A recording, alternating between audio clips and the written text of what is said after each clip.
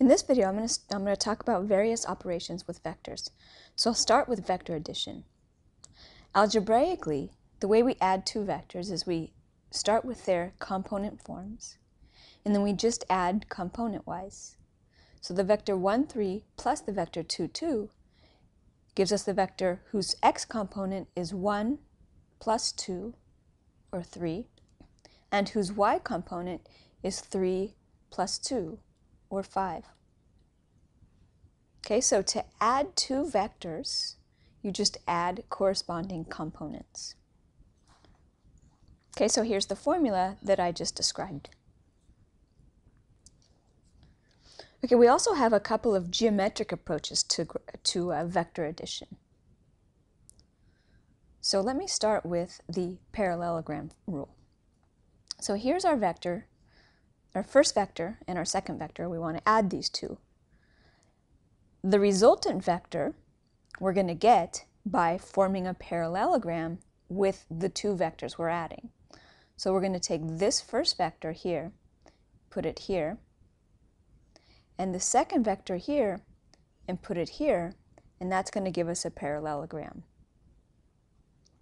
So here I formed the parallelogram with the two vectors that we're adding, and then the resultant vector, or the sum of those two given vectors, is just the vector which is the diagonal of the parallelogram.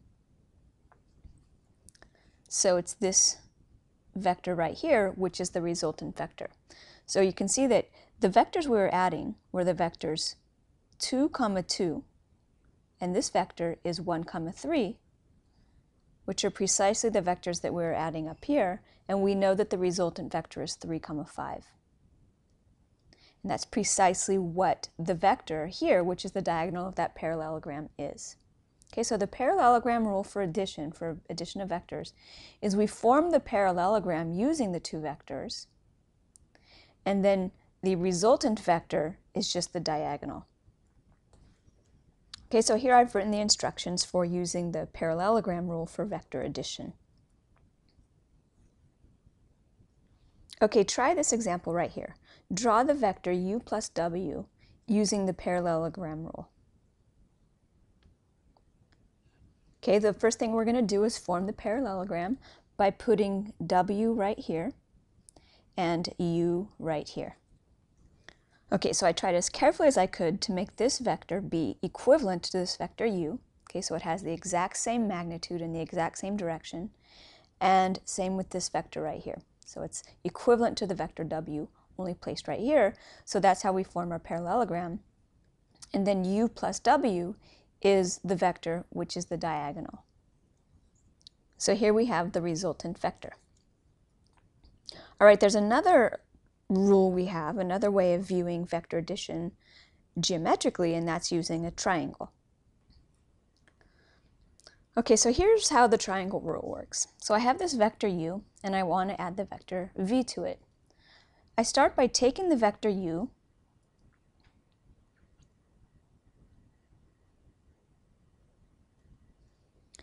and then I take the vector v, and I put the tail of it right at the head of the vector u.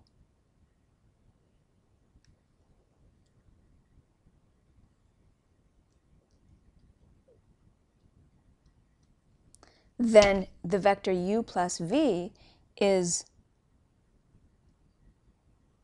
this side of the triangle.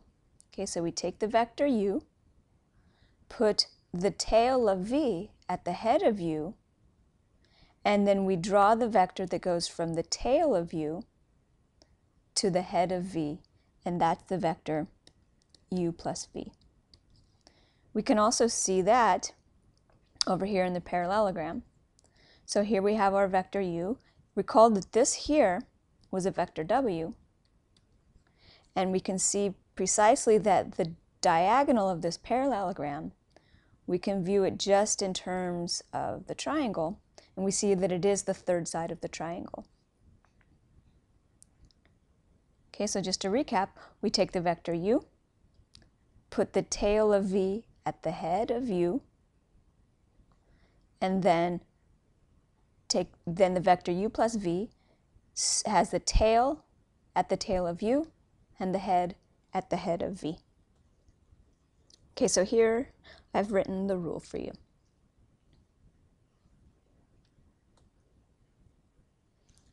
Okay, here's a fun application of adding vectors geometrically.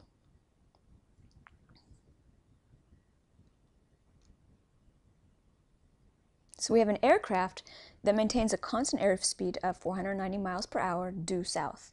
So that's represented by this velocity vector v sub a. And then we have a wind blowing, and it's represented by the velocity vector v sub w. So we know that since the wind is blowing on the airplane, it's actually going to change its actual course relative to the ground. So the actual velocity vector of the aircraft relative to the ground is the vector va plus the vector vw. In this case, it's easiest to get that resultant vector by using the parallelogram law. So let's go ahead and draw the parallelogram formed by these two vectors. Okay, so then the actual velocity vector of the aircraft relative to the ground is simply the diagonal of this parallelogram. All right, so here's that velocity vector. I just think this gives us a neat way to visualize what's actually happening when the wind does, or one of the things that happens when a wind does act on an airplane. All right, the next operation I'm going to talk about is vector subtraction. So vector subtraction is very similar to vector addition. In fact, we can view this as vector addition if we write this as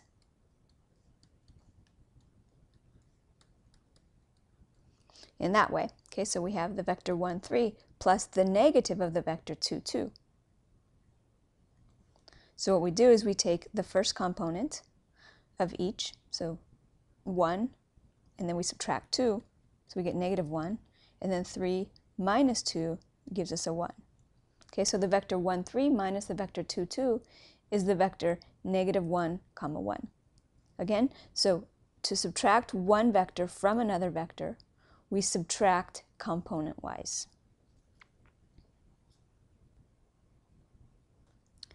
Okay, just as another quick example, the vector 3, 8 minus the vector 1, 1 is the vector whose x component is 3 minus 1, and the y component is 8 minus 1. All right, let's look at the geometric representation of the vector u minus v. So here we have the vector u, and we have the vector v. Geometrically, the vector u minus v is the vector that we get by going to the tip of v, so that's its tail, and its head is at the tip of u. Okay, so here's the vector u, here's the vector v.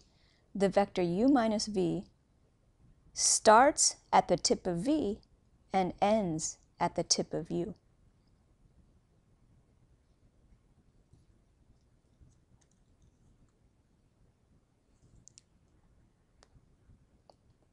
All right, let's see why this is true.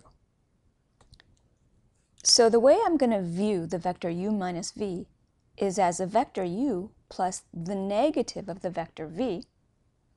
And then since I can switch the order in which I add numbers, well, I can switch the order that I add numbers, I can also switch the order that I add vectors.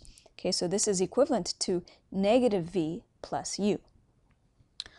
Okay, so the effect of putting a negative in front of a vector is that the magnitude stays the same, except the direction is in the exact opposite of the original vector. Okay, so since v is pointing in this direction, negative v is going to point in this direction. Okay, now we just get to use the triangle rule to find this sum, negative v plus u. So we start at the tip, we start at the tail of negative v, which is right here, and then we go to the tip of the vector u. Okay, so remember that was the triangle rule. So the vector negative v plus u is this vector right here. Okay, so this is the vector negative v plus u, or we can write it as u minus v. Okay, why don't you try this problem on your own? Draw the vector u minus v.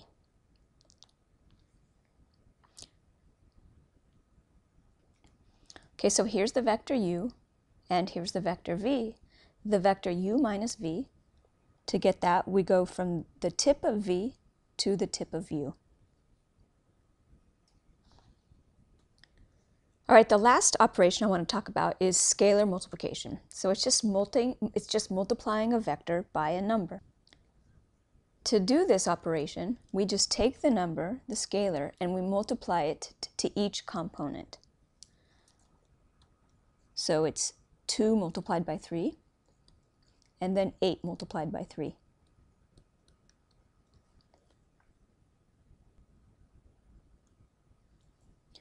Okay, why don't you press pause while you work on these 3 examples.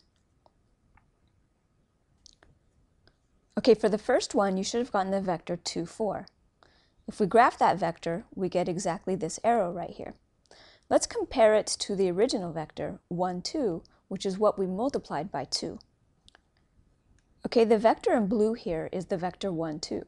So we can see that the result of multiplying that vector by 2 was that it had the exact same direction, except it was stretched. Okay, for the next vector, you should have gotten the vector 1, 2. So we started with the vector 2, 4, which we have from our previous example is all the way up here. After multiplying it by 0.5, we ended up with the vector 1, 2. So we see here, and then in this case, since we multiplied the vector by a fraction, we ended up by shrinking the vector.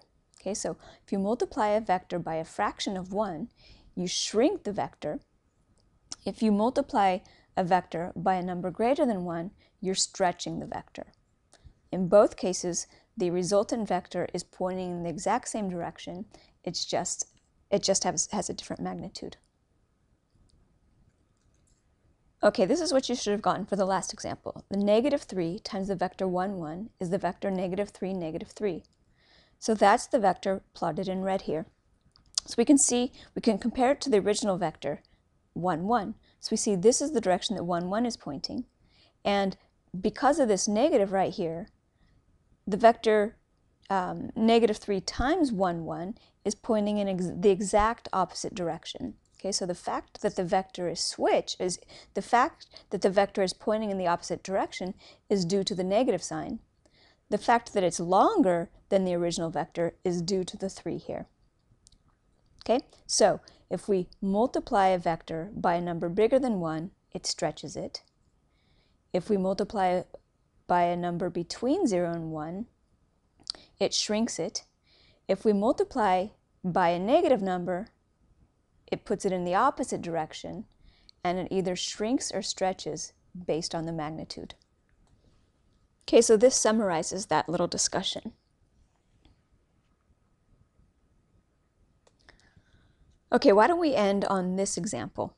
Press pause while you work on it. Okay, so we want to multiply the vector v by 2, the vector w by 4, and then subtract those answers. So we get the vector 6, 2 minus the vector 8, negative 12. And that is the vector negative 2, comma, positive 14. Okay, we have 2 minus a negative 12, which is a positive 14.